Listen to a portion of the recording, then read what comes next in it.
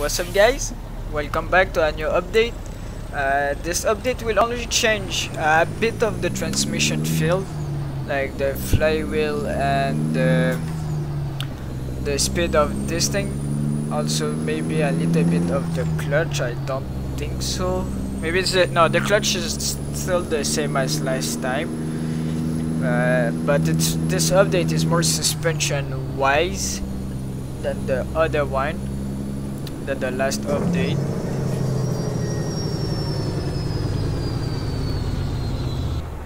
So what changed is when you go really fast, I don't know how much, but over 30 mph miles per hour, the truck will start to shake a little bit, like maybe real life.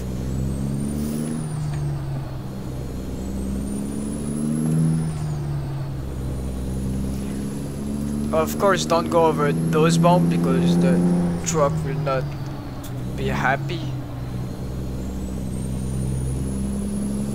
Also, when you do this, it's less harder. If you can see how the truck shake, look, I will show you.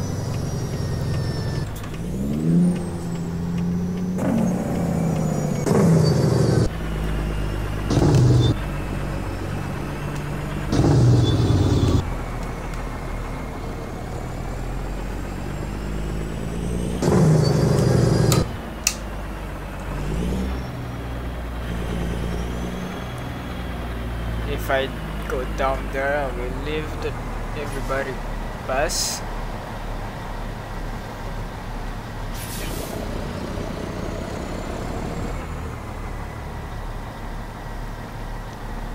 Oh yeah, the trailer shake does affect the truck cabin shake.